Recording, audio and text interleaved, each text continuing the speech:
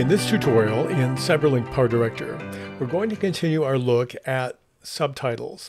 And this is a case where you may have a lot of subtitle text inside a project, and you don't want to use the tiny editing screen inside of PowerDirector to add, edit, or modify the content of your subtitles. There's a much faster way to do that by using another tool outside of PowerDirector and then importing the content in as subtitles. Let me show you what we mean. I'm going to click here on my subtitles to get some subtitles for this project. And we're going to click on Import Subtitles from File. We'll click on that. And this will give me a place where I can navigate to my files. You notice I have two endings. I have a file that ends in TXT or one that ends in SRT. Now, either of these are files that you can create using Notepad or any very simple editor. You don't need anything complex. We're not doing any font formatting or anything with these files. They're basic raw files. So let's look at import. Let's first of all try to import from a TXT file. I'll click on this and click on Open. Now I get an error message. There are no existing subtitles to replace. You must add blank subtitles first. What's this mean?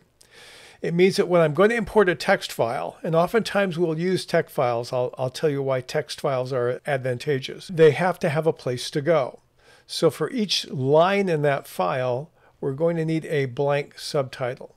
Let's look at the files, and I'm going to show you what that means. Here I'm open in my File Explorer, and let's look and see at what we have inside this TXT file. Again, it was created with Notepad. I'll double click on it. Now when I click on it, all I see is lines. And every single line, when I import this, will be interpreted as a different subtitle. You notice lines 2 and 3, the content goes together, but when I actually import it, it will import those two as two distinct subtitles. So you have to keep that in mind.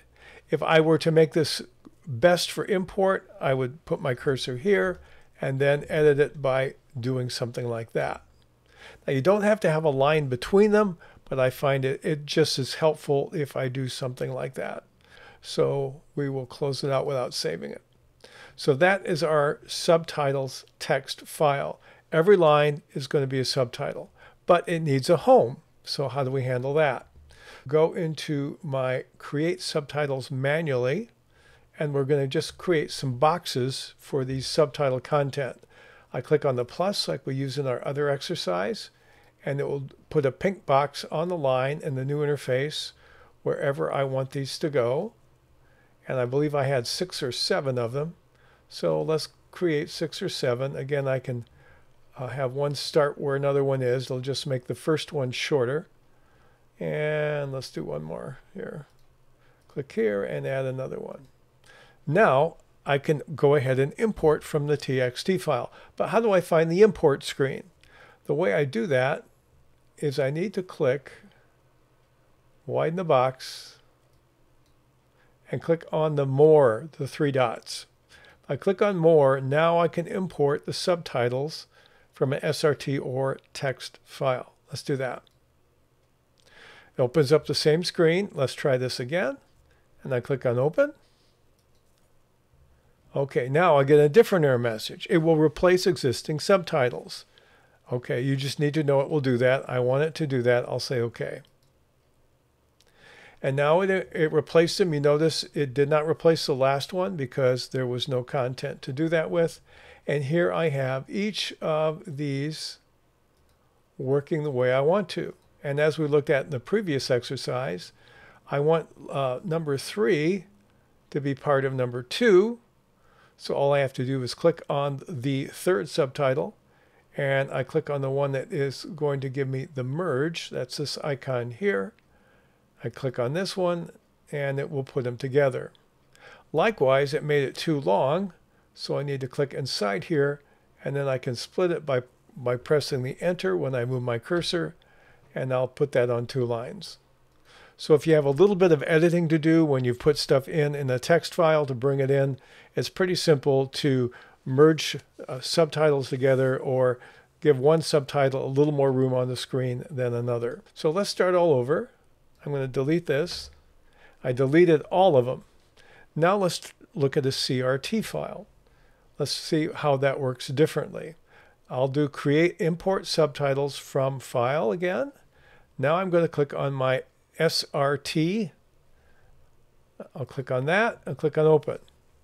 Now that did everything because I didn't need a blank spot on my subtitle track in order to make it work. It says I couldn't import some because they exceeded the length of the video. That will be one other issue I get. That's because of the timing that I had in the SRT area here. If it's too long, it won't import it. You need more length down below. So I would start all over if that were the case, and I would have to change these time codes inside my file. Let's open the SRT file and see what it looks like. I'll double click on it. Again, you can create it with Notepad, and you'll see how it's different. The SRT file contains 3 lines for every entry. The first line is the number. The second line is the time code in hours, minutes, seconds, and milliseconds. You notice between the number of frames and the milliseconds, there's a comma. And then you have a dash dash, and then a greater than sign, and then you have the ending code time, hours, minutes, seconds, and milliseconds. So this is what you're going to use. Now in this particular case, because my video wasn't long enough, I would have to change these code numbers here to import all 5 of them. You see 4 of them imported. Let's go from 3 here to, let's change this to a 3 and change this to a 1, 0. Okay, and I'm going to save this. And that's why I prefer working with a text file, even though you have to create the empty boxes, because it's a little complicated to put all this technology into this kind of file, but I'm going to show you a shortcut in a moment. So I edited the file. Let's see if I can import them now. I'm not sure, but we'll give it another shot. I'll delete everything here, and we'll go import subtitles again. Let's go back to the SRT. It's still too long. Well, let's delete them again. I think I have another one that's shorter. Here's an outgoing SRT. Let's click on that one and see if that works. That one worked. Okay. So that one, they were shorter, and so it worked on the timeline a lot better. The SRT saves you a lot of work in terms of you don't have to create a blank spot for every subtitle, but then you have to have that information in the file. Let me show you something else we're going to do. Let's take a couple of these out. I'm just going to delete them. And then we'll add a couple more. And one more just for fun. And now we're just going to create something, text here. See what we have. Okay. And then we'll click on this one here. Another subtitle. Here's something else you can do. You can not only import from SRT or text, you can export. I'm going to highlight all of these, and then click on my 3 dots. I'm going to do export as an SRT file. So I'll do that, and I'll do it without any formatting. And I'll click it there, and I have to give it a name. We'll call this my test. And now I have that. So what I can do then, I can do import. I can do import on my test. And open, and it popped it back in. The other thing I can do is I can go into that import file that I just did, my test, and I see it did all the work for me.